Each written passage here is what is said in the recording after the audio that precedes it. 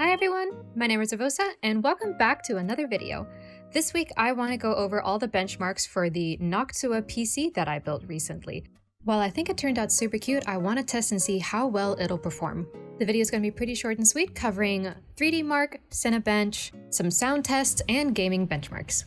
As a note before we get started, I did do some overclocking in GPU Tweak, and I found that while it performed really well during the benchmarks, it did end up making my computer a little unstable in everyday use. So eventually I did revert back to the original GPU Tweak settings that came with the computer. Now let's take a look at the 3D Mark benchmark scores. First, I did Firestrike Ultra, which tests the DirectX 11 performance of the computer, and that scored just above average at 8,760 points.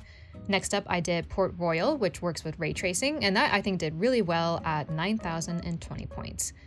Finally, I did the Time Spy test, which works with DirectX 12, and that did pretty decent at 13,349 points. Moving right along, let's go to the Cinebench R23 rendered test, which works with the CPU. The single core got 1,671 points, and the multi-core score came in at a pretty decent 15,190 points. Overall, I'm pretty happy with those results, especially since the PC was built in a pretty compact design. Moving on, I have a very unscientific sound test for you guys to listen to.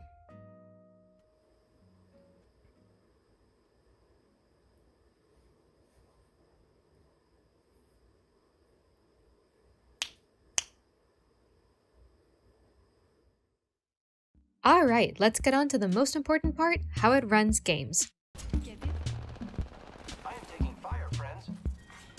Round 5. I have been downed. Contact with target.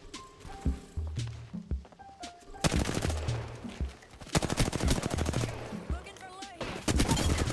The online-based Apex Legends was capped at 144 FPS on low settings, and it performed really well, with temperatures hovering just around 50 degrees Celsius for the CPU and the GPU.